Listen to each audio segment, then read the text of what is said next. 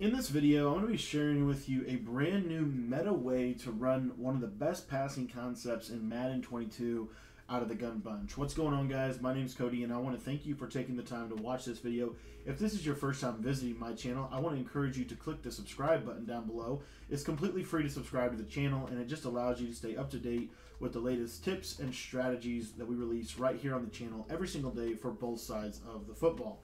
Now, guys, I wanted to share this with you. I'm planning to run this play a lot in the Madden, in the MCS Ultimate Kickoff Championship Tournament ladder this weekend, and I wanted to kind of give you a sneak peek of our Seattle Seahawks offensive guide. Now, if you have not gotten the Seattle Seahawks offensive guide, I just want to tell you right now, we're getting ready to do a major update with some red zone dots. I pretty much go for 2 every single time on the offensive side of the ball, and almost every single time I'm able to complete it. So if you want some really good red zone plays, you want some really good just bomb plays out of every coverage, we've also released a lot of the meta stuff. So we've also released stuff that other pros are using as well and kind of broken down some of their concepts. And really what it is it's meant to be a one-stop shop for the gun bunch. So if you want to learn this incredible offense, it's been good for years in Madden, I would encourage you to pick up the Seattle Seahawks offensive guide. We're also going to be updating it with a really fire running scheme out of the Deuce Close, the Pistol Ace, kind of an ace personnel running scheme that I really have had a lot of fun with as well over the last couple of days. So if you want to get access to all of that content, all you got to do is buy the guide. It's down in the description. There's a link there that you can click on that's going to take you to the website, and you can get that guide for just 15 bucks. So if you want to get the offense, in my opinion, that is the #1 offense in Madden right now, the gun bunch, I would encourage you to get it. It's really, really effective. It's really hard for you to get stopped. You're going to find yourself completing over 90% of your passes routinely, and you're going to find yourself putting over 50 points a game. So if you want to get access to that, it's in the description. Okay, guys, so to play Flood, and really I wanted to show you this new setup that I've been using that I absolutely love. And it's real simple. All we're going to do is we are going to take the running back and we're going to put him on an out route. And then we're going to take the circle receiver and we're going to put him on an in route. Now, I know you can't see my adjustments, but this is, and here we go. This is what the play will look like.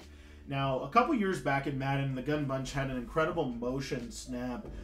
Basically, if you put your receiver on a slant route, he would get this little ghost motion and essentially come underneath every zone in the game. That's pretty much what we're going to get from this in route. So I'm just going to motion him out, kind of snap just as he sets. And my first read on this play is always this tight end. Now, what I really like about that tight end route is I can throw that pretty much against everything. So that was seam flats, kind of default zone drops. But then I want to show you that you can throw this also if they have hard flats. Take a look at the fact that you can throw it. The reason why is because that circle receiver is already out there. So you can throw that against a hard flat and get easy yardage against your opponent. The other thing that I absolutely love about this play is how quick these reads come together. You've got your dig route right there, right off that little flat route that you can always look to. If they're playing hard flats and they really commit to taking away the tight end, then you can easily go to that other read. And then my absolute favorite route on this play is actually the in route this year. The in route gets incredible separation to the inside against man, against zone, and I love to do that little spin move right there to be able to get extra yardage against anything that the defense is going to do. Now, if your opponent likes to put their zone drops on like 10 yards, like maybe they're putting their curl flats on 10 yards, or they're trying to play a little bit over the top, you're going to see that this running back out route gets underneath every single zone, and that little cut right there is going to get you an easy 5 to 10 yards every single time. This is also one of my absolute favorite plays against man-to-man, and the reason why it's so good is this running back route absolutely torches man coverage to the outside, especially in an ultimate team. If you have a receiving back like Christian McCaffrey that has the backfield master ability, you're going to find that that is really effective. The other thing that I absolutely love is the timing at which this in route comes open. In this year's game, you're not able to user both sides of the field pretty much at all. So what your opponent's going to have to do, especially if they like to run the meta Mabel coverage, in this year's game you kind of need to be blitzing 3. So they might sit over here on your little in route to the solo receiver, as most people would against Flood. But what you're going to see is if you step up in the pocket, this circle receiver is going to come wide open. You can do another spin move or a double juke, something quick, And as you can see, we're able to really carve up the defense in a variety of ways. Now, the next thing that I want to show you is this out route. And in practice mode, this out route's not going to get, in my opinion, as much justice as it deserves, because really what this is meant to do is punish someone whenever they're doing their zone drops. As you can see, it still gets open. But this is more of something that we like to do whenever someone is doing zone drops. And what I mean by zone drops is they're putting their flats on like 25 yards, and then they're putting their curl flats on like 5 yards to stop that tight end out route or tight end flat route. And so what's going to leave open is this out route to R1. You're just going to pass this up, and you see there that if it's a stock coverage, it's not going to get us open. But if it's a zone dropped coverage, then it will get wide open against that coverage. So, you know, if to mimic this, I'm just going to take this guy right here and man him up onto the tight end, just because I want you to see that really they're not going to have a deeper zone. And this is something that you can use to, and really it works well. It's probably the best, if you're going to play me in Madden, this is probably one of the hardest plays for me to stop, because most people, when they defend gun bunch, they're not going to be concerning themselves with this play. They're going to be trying to stop corner routes. They're going to be trying to stop little quick drags and things like that. So because of the way that this route gets open and gets in a very unique spot of the coverage on that side, you're really able to beat a lot of different defenses with it, whether it be man-to-man or zone. Now, this route is a phenomenal man beater. In fact, it's probably one of the better man-beating out routes in the game. What you're going to see is he's going to get this wraparound technique, and if he's not open, your in route will be open. Typically, what's going to happen is he's going to get this little wraparound technique. I think this is a little bit more effective in Ultimate Team just because you have a little bit better route running, a little bit better speed.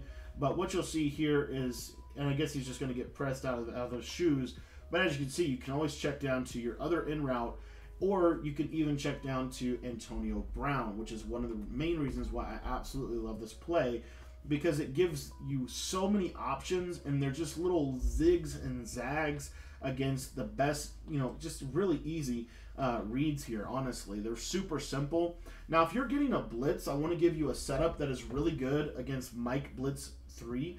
So if you're getting a lot of this meta coverage where they're going to send 5 and then they're going to basically bail with 1 into the middle of the field, this is a phenomenal play for that, because they got to have 2 zones over on the right side to cover that, and they're not going to.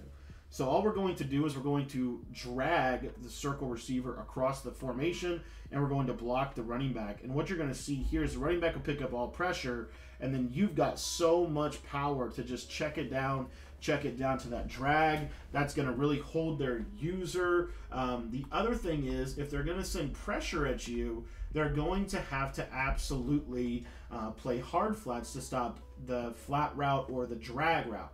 So then what you can do is just go to your next progression, because you have time in the pocket now to hit that in route. And as you can see, it's a very simple passing concept that I think is super effective. One last setup for this play that I absolutely love, and it is a max protect setup. So what we're going to do is we're going to put the tight end on a delayed drag. The reason I like the delayed drag this year is because it kills man-to-man and zone coverage. So we put that tight end on that delayed drag, and then we've got the circle receiver that what we're going to do with him is we're going to put him on a flat route just like so. And this is just a simple high-low to that right side of the field. But as you can see, it absolutely kills any kind of pressure.